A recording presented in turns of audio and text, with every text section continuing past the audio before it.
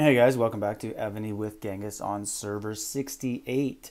So I had a request from a subscriber to do a video on how to obtain gems for free in the game or various other ways. Basically all the ways that you can get them. I'll give you the ways that will cost you money and I'll give you the ways that are free. And obviously anything that costs money in the game is kind of a way to speed up your progress in the game. So just waiting to join this rally here. But basically, gems are the currency of the game. They're the most important thing in the game. You can see how many you have right here in the top corner. And then in your items, you'll have many more. Right? So I'm actually saving up. I want to get 2.5 million of them because I really want to upgrade this sub to gold, my internal sub, and then I'll be done with it. It's not the best investment, I'll admit. There's other things I could do with my gems, but it's a high thing to save up to, so I might as well get it over with. Then I don't have to worry about doing it again because it is something that eventually I'm going to do, so why not do it right away?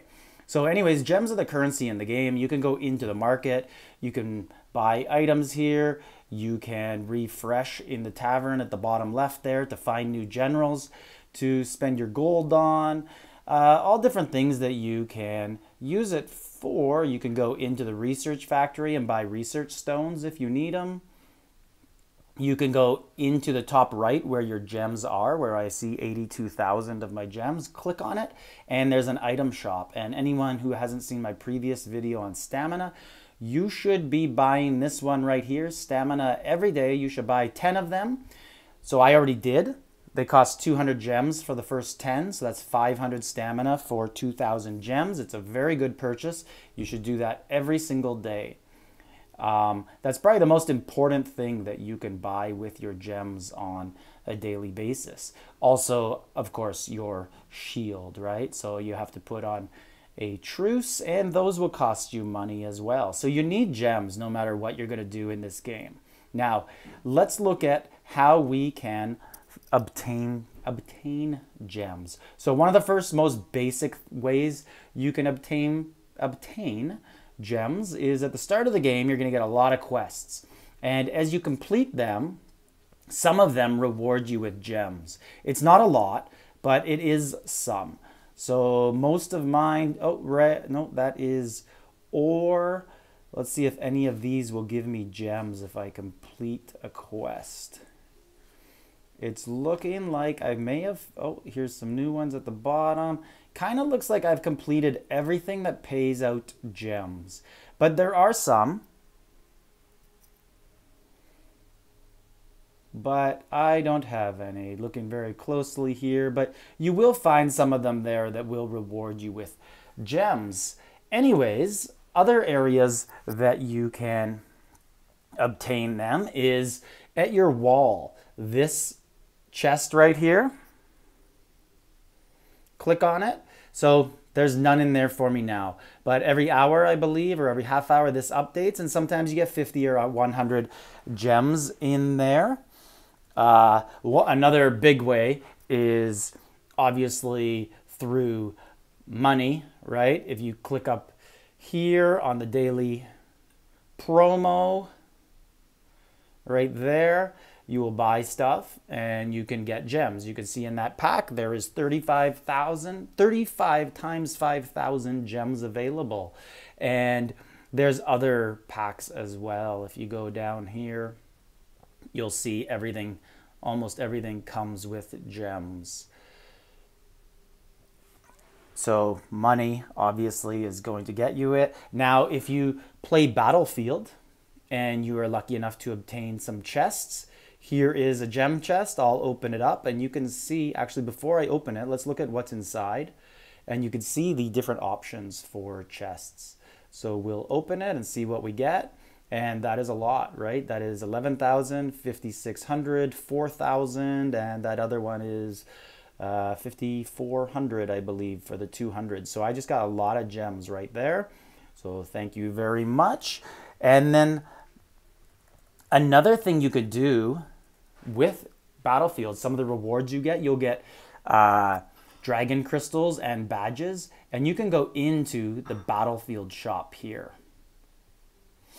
And you can refresh, and you'll see there are options to purchase gems with your badges and dragon crystals. Now, for me, I don't do this because I think the best value in here is to buy the epic general chests or save your badges because you're going to need them when you upgrade equipment. You can see that this costs badges right here.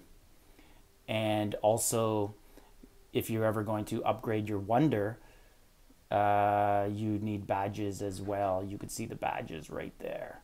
So I save badges for that stuff, and dragon crystals I will use on epic generals, not on gems. And then we have the art hall. So if you go into the exhibition hall on here, I'm completed, but normally there'd be some chests here. And as you complete each row, you can earn gems on some of them. They're all different things. So if we go into my general hall, same idea. You can see the chests at the end of the ones that I have yet to complete the rows. So I've actually completed some rows, but now I can't see the prize. But I'm waiting to finish building the exhibition hall and get it up to a level, and then I'm excited to see what gift I'm going to get in this row. 33, that's the next one, and then I'm slowly going to get it to 35. Just keep it building and get it there and complete those rows. And then we also have eggs, right? Crazy eggs every day. So every day you should be clicking on your crazy eggs, and you should be activating these. The first one gives you 200, the biggest one gives you 1,000, and then of course the final one gives you 2,000. And this adds up a lot. So basically every day you're guaranteed to get at least 3,200 gems from this event.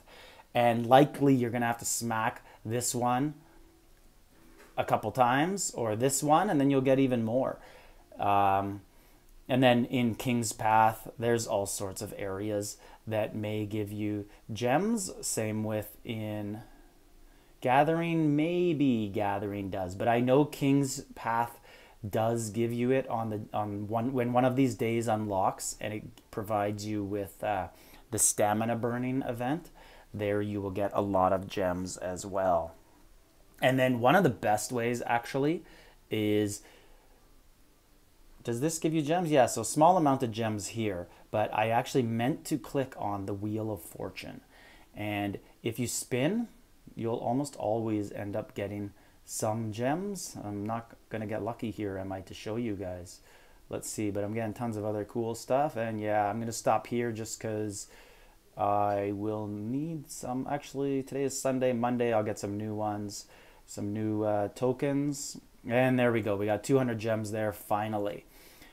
So that is another area where you can obtain gems, and it's actually one of the best ones of the game. And then there's other events that just go on in the game that I can't really cover because there'll be different events like Santa Claus. I'm not sure if Santa has a gem option, but things like this, Civilization, there's different events that come throughout the year, and some of them may pay gems, some don't. One of the things that actually is really good is if you win SVS and you get all these chests that surround the temples, I always just go collect the gems. I don't worry about anything else there. I just grab the gems, especially the huge and large ones, and that really pays off. And you can collect about 40,000 gems per SVS if you collect 50 a day for the temples. And then actually just playing SVS pays a lot. And we'll look at the rewards here. So rewards are, is it here at the bottom, get scores? Yeah, so here you can click on these chests, and as you go up in points, you'll get rewards. And then also for what place you finish in SVS, you get rewards. And then there's even more rewards for the winning server, and they get spread out amongst the top players. So that is a very good one, SVS and the temples afterwards. And then we have, I opened all mine. So these are the cards that we just had, the tickets in the last event. And I always do box 9 for stamina, but that seems to leave me with tons of box 1 tickets left. And as you can see, there's gems inside there. And then also box 5 has gems. And if you look at my inventory, almost all my 200 gems are from those tickets last event. So that's 89,000 gems, almost all from there or Battlefield. So that is a really good way to get them. And then the witch bags, if you do level 3 witch bag, I believe it is. I'll just open it up right now just to show you guys. So now I have 46 level 3 bags, and this is one of the best ways for stamina and gems. So there's 500 gems in each of the level 3 bags. And then another really good one is your Royal Thief every day. That will come and give you some gems. And then one of the easiest ways, every weekend, just go visit the world boss, hit the world boss, and you will receive 200 gems minimum every time you hit him. And then you could pay for extra. So for me, I'll collect the 800. That's the maximum you get every turn.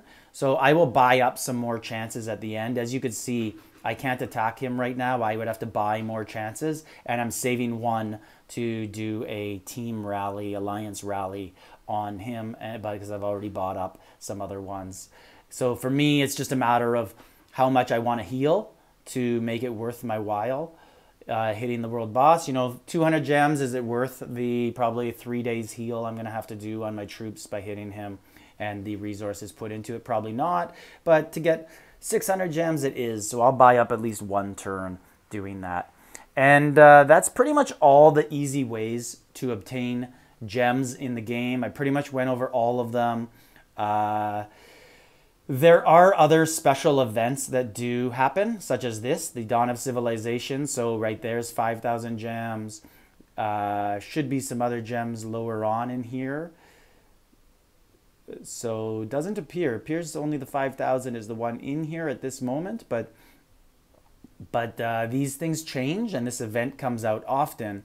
And it's always a slightly different way to obtain them. If you get the keys here, you can see there's 500 gem rewards. And then, the two other ways that are actually, I should not overlook these. I don't do this one personally, but you can mine gems on the map.